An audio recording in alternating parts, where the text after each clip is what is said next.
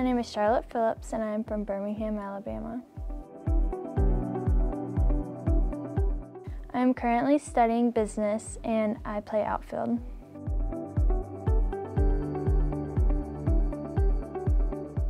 I chose to play at Gulf Coast State College because I love the environment and I also love being next to the beach.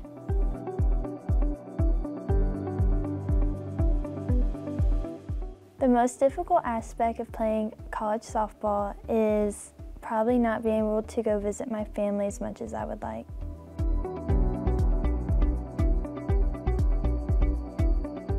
A previous coach that I would like to thank is Coach Larry because he showed me how to actually enjoy this sport and to make it fun.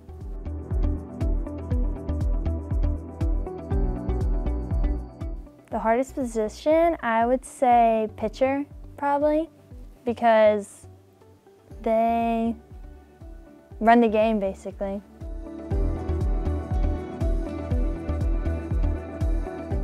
The biggest supporter throughout my career is definitely my mom because she's always done over and beyond for me to get me to travel ball tournaments or to games. So yeah, definitely my mom.